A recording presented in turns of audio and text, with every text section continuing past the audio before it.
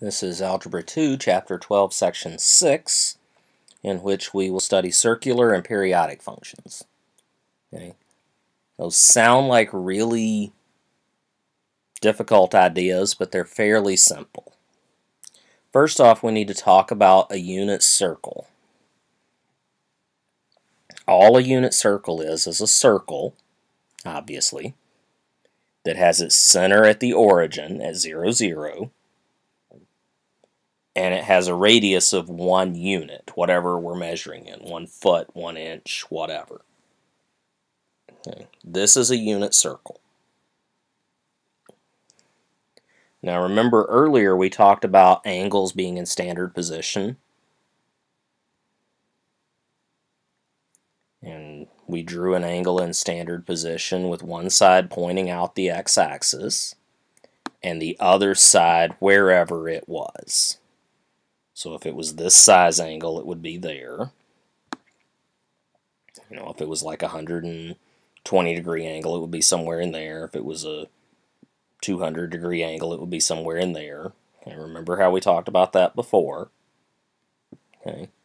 If our angle is in standard position, then where it intersects the circle here, that point, those coordinates, tell you the values of cosine and sine of that angle. Okay. That's all the unit circle is really about, is being able to identify cosine and sine of whatever angle we're working with. And we can do that based on the coordinates we get. Okay. For example, if our terminal side of our angle intersects the circle at -3/5, 4/5. Okay, I'm going to jump back over here. Oops, you stay there. There we go. -3/5, 4/5. That'll be somewhere over in here. Okay, the point where it crosses there. That's what they're talking about. Those coordinates are -3/5, 4/5.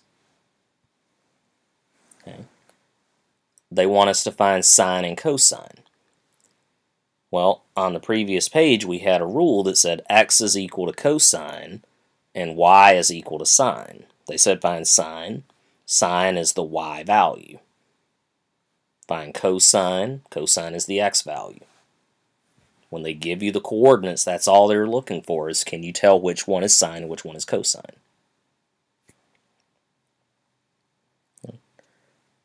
The other part to what we're going to look at here are periodic functions.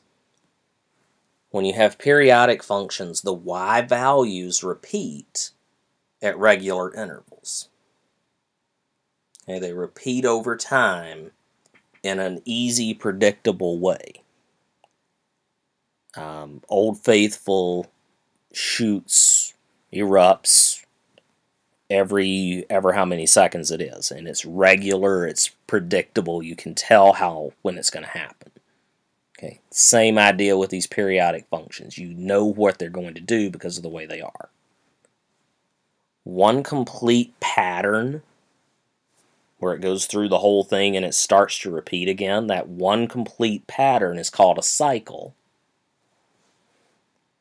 And the horizontal distance, the spacing of the cycle, is called the period of the function. Okay. And I have a picture here of what we're talking about. This is a periodic function. Okay. You can see it goes up, it gets level, then it comes down, then it gets level, and then it repeats. Up, level, down, and if I'd continued, level, up, level, down, level. And you can see the repeating pattern here. So all of this part that I'm going to attempt to mark, all of this is a cycle. Everything that I've kind of sort of marked in blue.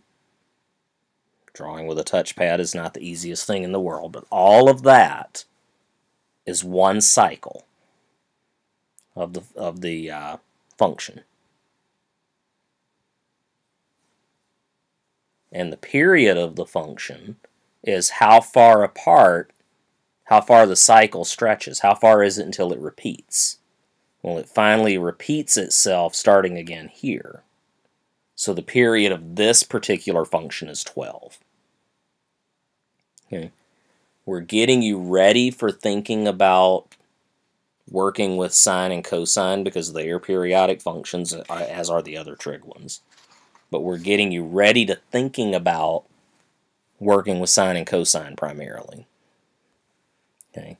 The pictures that you're going to have today are going to be more like what you see here. And they're going to ask you to find the length of a cycle or find the period or something to that effect. Okay. Fairly simple, fairly straightforward. The hardest part, believe it or not, was making the picture there.